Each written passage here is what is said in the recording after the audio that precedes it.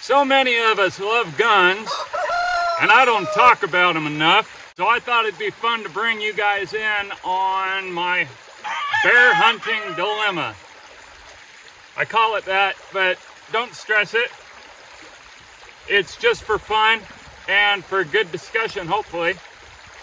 So the thing about bear, all of this comes from mainly research and pondering. This is not from personal experience. I haven't really hunted bear. I've only pursued scouting. So the thing about bear, you need a good sized round that'll penetrate through their fat layer and hopefully make for a quick, clean kill. If you need a second shot, you're gonna need it fast, because that means the bear has decided to charge rather than run off if you didn't do a quick, clean kill. So my understanding is if you need a second shot, you're not gonna have time for a third. So taking that into consideration, I'll take you through the gun selection options that I've been considering. I'll say the first one, and the one that you saw in my past video, is my 54 caliber Lyman Hawken reproduction. Now the great thing about this is it's the most historically correct for my era. I do 1860, and muzzleloader cap locks were very plentiful at that time, and that was the Hawkins era of, it was like the 50s, 60s.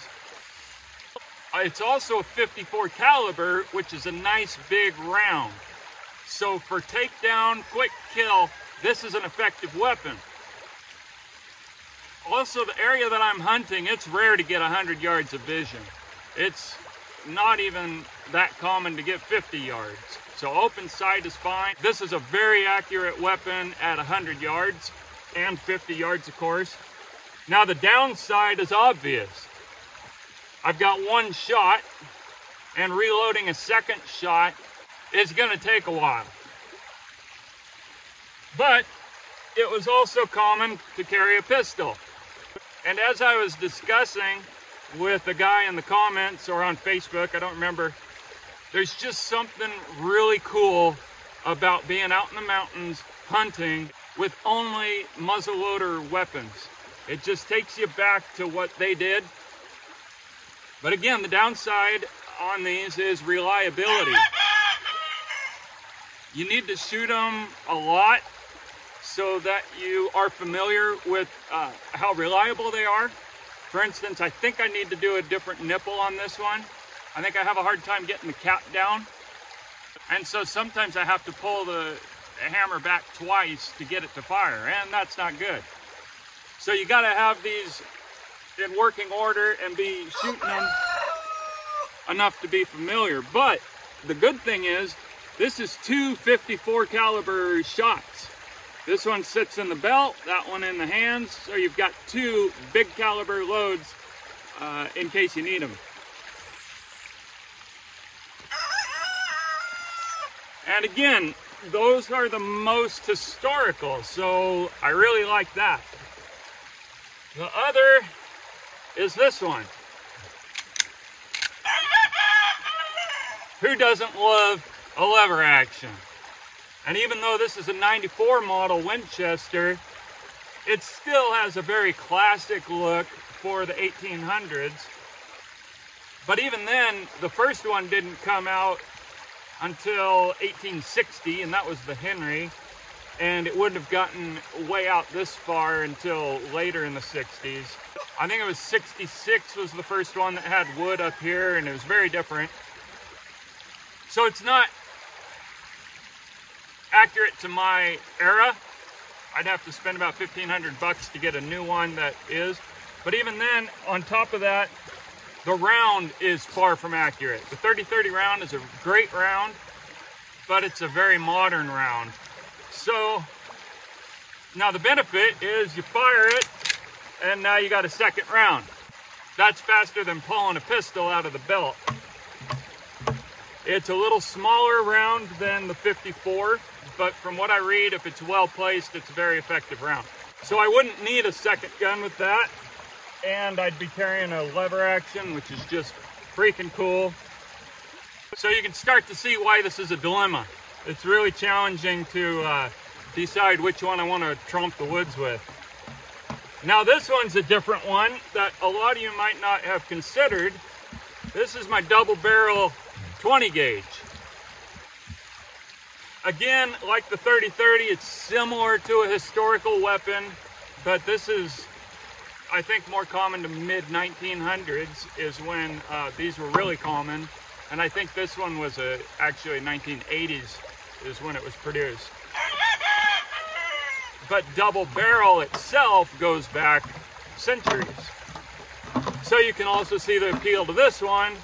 Again, you got 2 rounds instantly, so you don't need a backup weapon as badly. Still would carry one since, but also reloading comes pretty quick. So I wouldn't need a backup weapon. I'd carry slugs in it, which they say is accurate over 50 yards.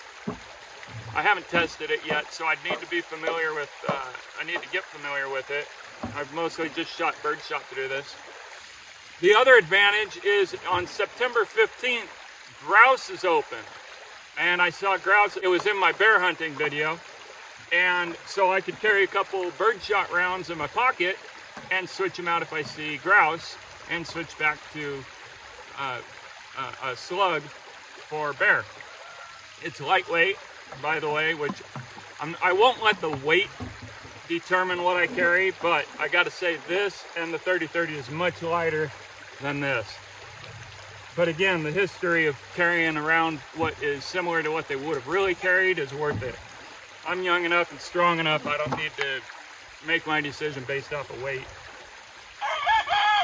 And then this is a single 12 gauge. So as you can imagine, it's bigger than this. So takedown power might be a little more effective, but it's single barrel. So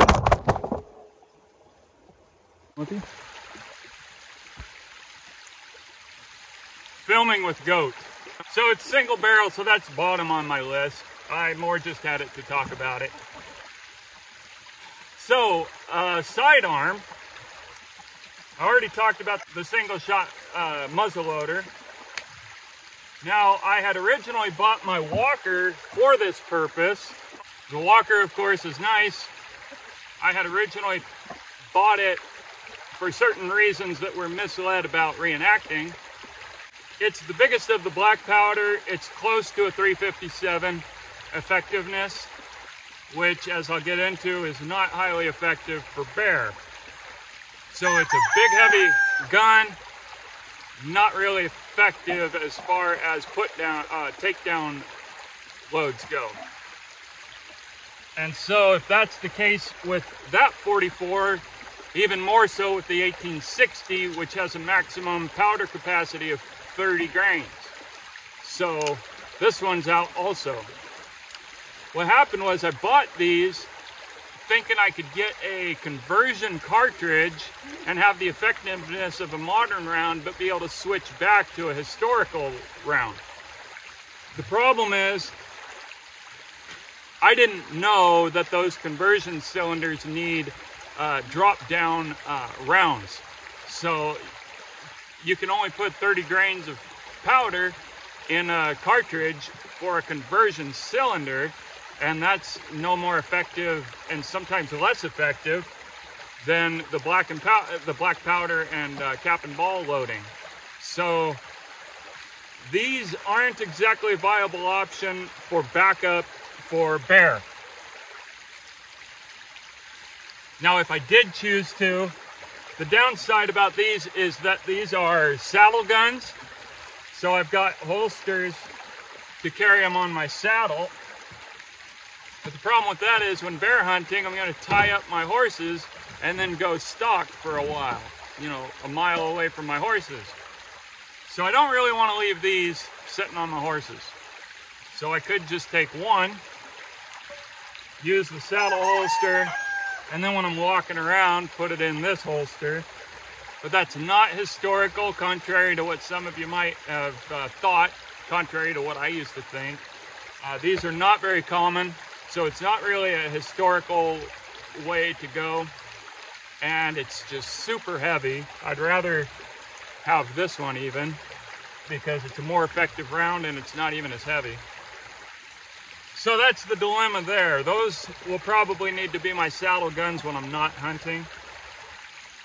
Which then brings me to the 357 that you mostly see me with.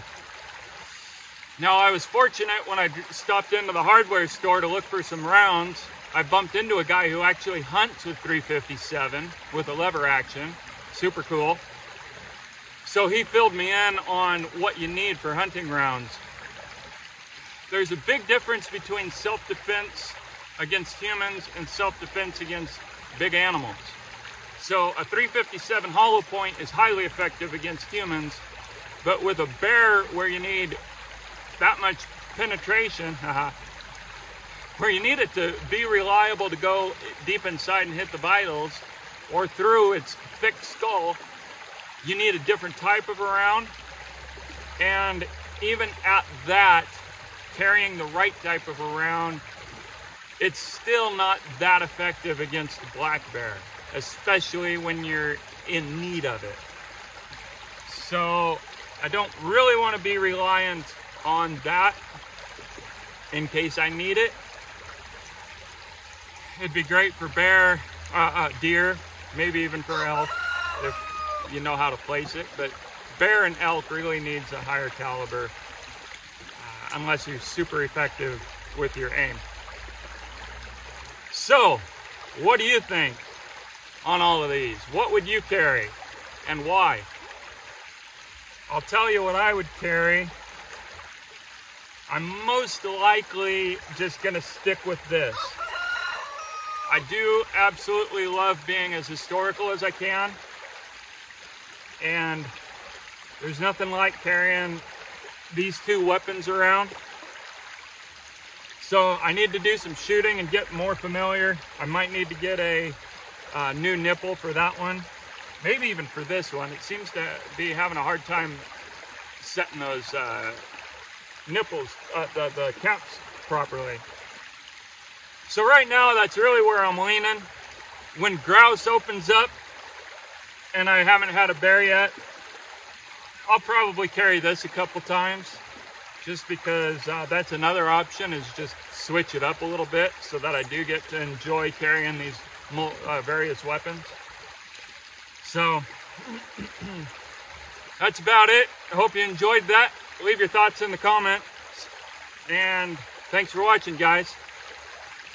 Oh, and of course I just put this one out here because that's just for emergencies, but not very effective if a cougar or bear is charging you. Maybe put yourself out of your own misery with this one. Such a freaking cool gun though.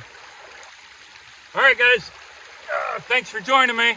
Look forward to doing my next hunting video. I took a week off because I've got horse problems to deal with, and it's been excessively hot. And I just got to be honest, it's not fun going up there when there's mosquitoes swarming constantly, and you have to cover yourself with off, knowing that it's not healthy for you. I like to be healthy.